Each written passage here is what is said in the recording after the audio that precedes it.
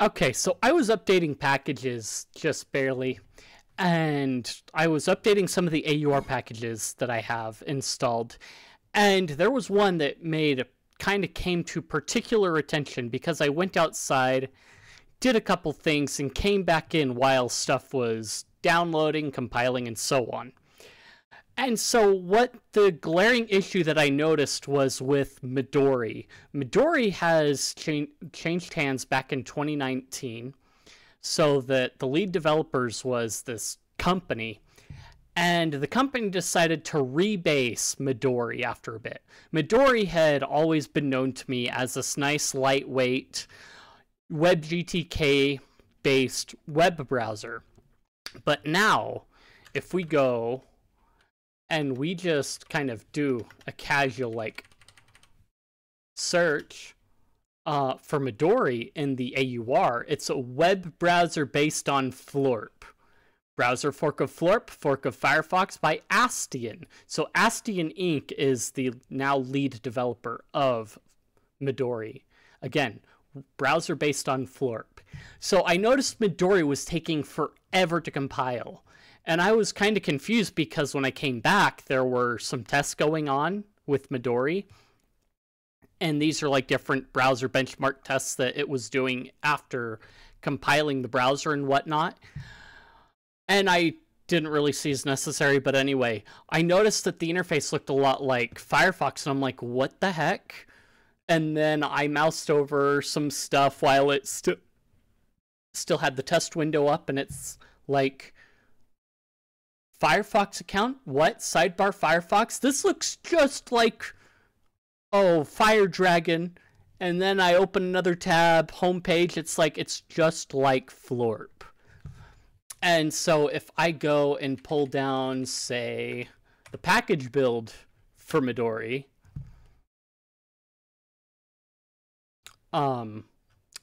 we can see, where is it? Up here.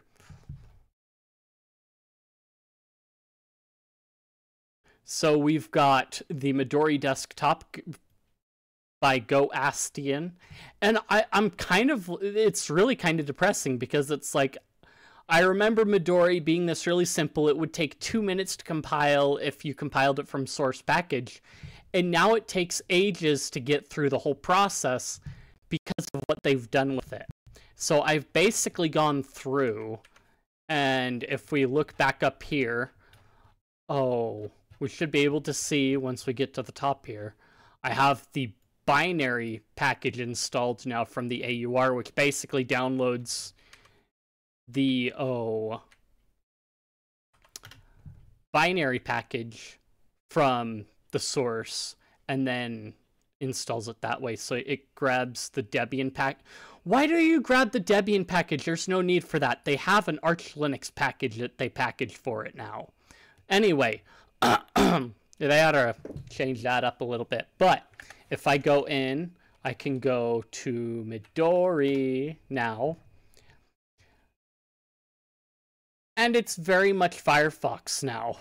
It's like, what did you do to my Midori?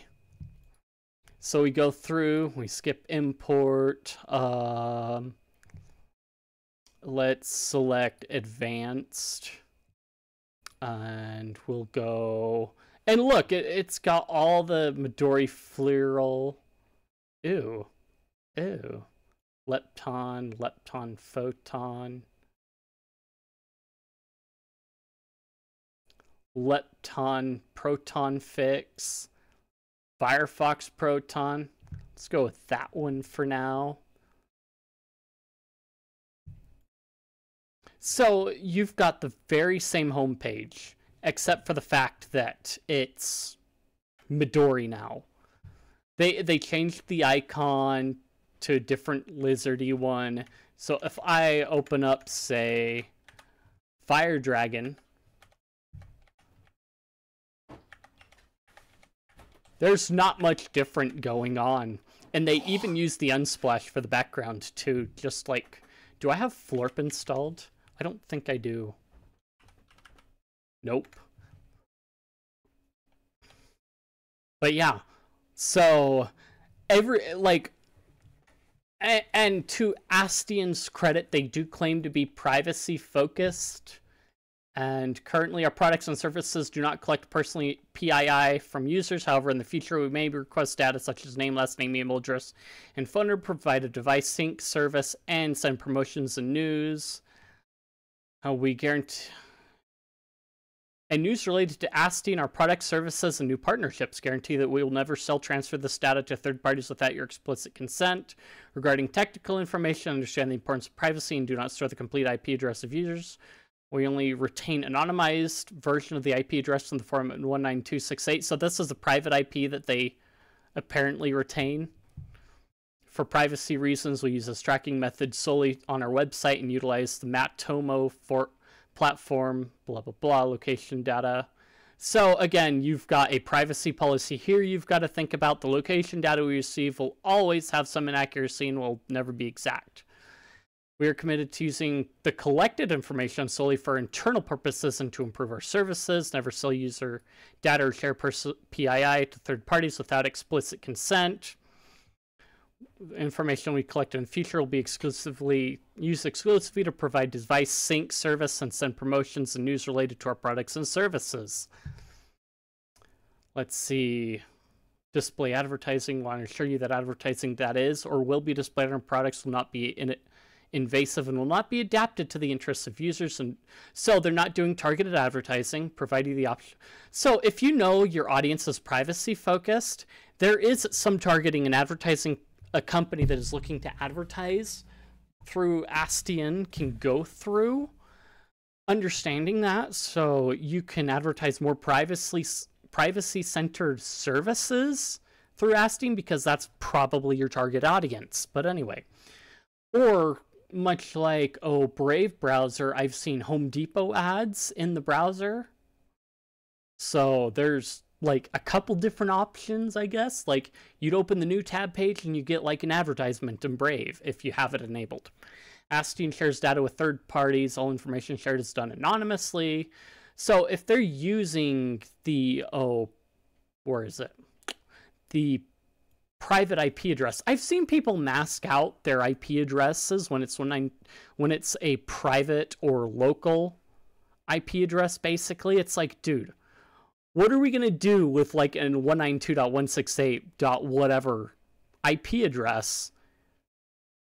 Because it's not gonna pin you down anywhere. It's just one that it gives you so that your router can know to send it to you, and then it NATs it through its own IP address when it goes out to the wider internet. We don't know what your internet IP address is from this. Anyway, because every router pretty much maps itself to 192.168.0.1 or 192.168.76.1, whatever it happens to be. Every time. But it doesn't tell us the IP address on the other interface that goes directly out to the internet. But anyway. Anonymous information can be shared with third-party service providers. We may share anonymous information with third parties, including advertisers and partners. Okay. We mean data that cannot identify an individual user, such as aggregated information about the use of the application, including types of ads with which users interact. What types of ads are popular with our users? That's all we give them, hopefully. So yeah, this is who it is. So what's interesting is I was going around and looking around. They do have Midori for Android, which is another Firefox port. They have Midori VPN, Midori DNS. So if you go over to the other products, there's Midori OS. So it's another privacy Linux distro that's on a live USB, but they don't have a download for it yet, which I'm kind of sad about. Again, let's go back to Midori Desktop. We go to download, we go to Linux, and you can see we can select our cool distro thinger. And they've got your Debian instructions here. You've got OpenSUSE Tumbleweed that comes up. Cancel that, thank you. We've got Arch Linux that comes up. We can cancel that. It's not that big, honestly. Apparently they stripped down Firefox, or Florp Firefox to a lot. But yeah, you've got your ARM architecture that are distro agnostic packages in your tarballs here, 64-bit. They support 32-bit if you still run a 32-bit system in the year of our Lord 2024. Oh, but yeah, I feel it's kind of, I don't know, weird to think about. Let's turn off sponsored stories. We'll turn off recommended by Pocket, and then turn off shortcuts. Nah, I like shortcuts, honestly, because what ends up happening is it puts in either recently visited sites or frequently visited sites into here, so you have a quick shortcut to it. And that's locally stored versus on the internet out there. So let's see. Let's go to privacy and security. Comes with So let's see that you've got your sidebar that has been added into the fun stuff recently.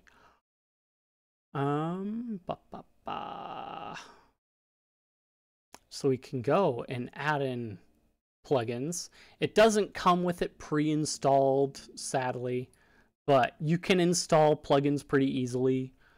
Facebook container. Hot dang, they've got a container just for Facebook.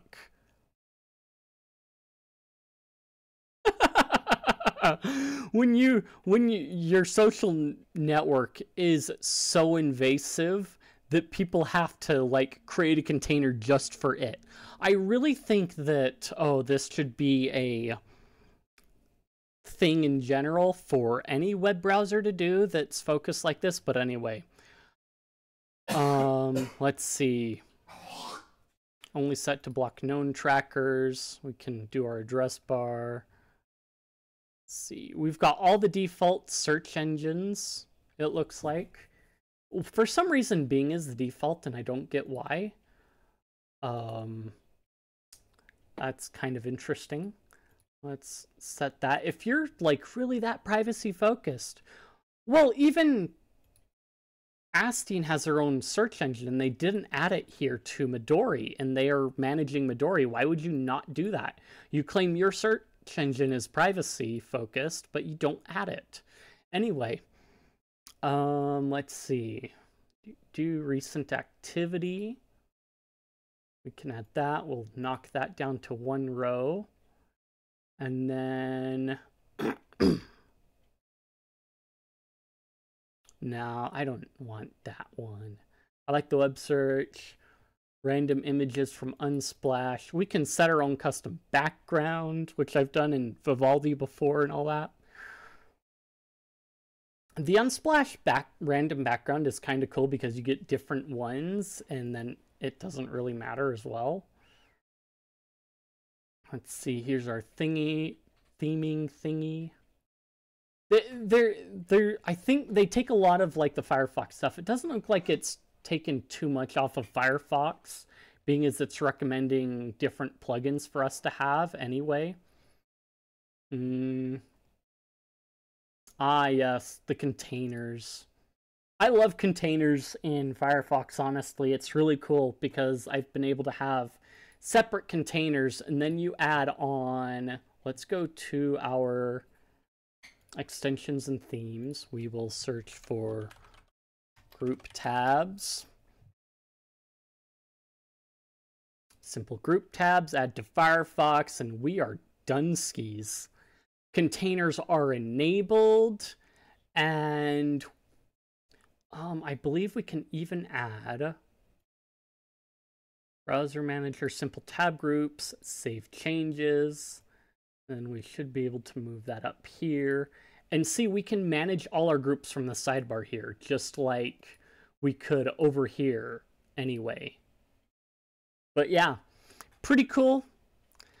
I don't like the fact I miss Midori being a WebKit GTK-based browser, and now everything has become a fork of either Firefox or Chromium, it feels like, just about. which is kind of sad to see, because you had these unique small browsers that were just there. And now you've got another browser that has fallen to becoming a fork of Firefox. So these are our wonderful, others that they show comparing against. If we click the compare thing, all they've got is Midori versus Opera. So it's kind of sad they don't compare to Brave or anything else. But yeah. If you enjoyed the video, then like, comment, subscribe, feed the algorithm, boost the video up, share this video with your friends. If you found it informative or you just want to chat, I've got plenty of places in the description, Discord, Guilded, and what have you. Check those out, and I will see you guys in the next one.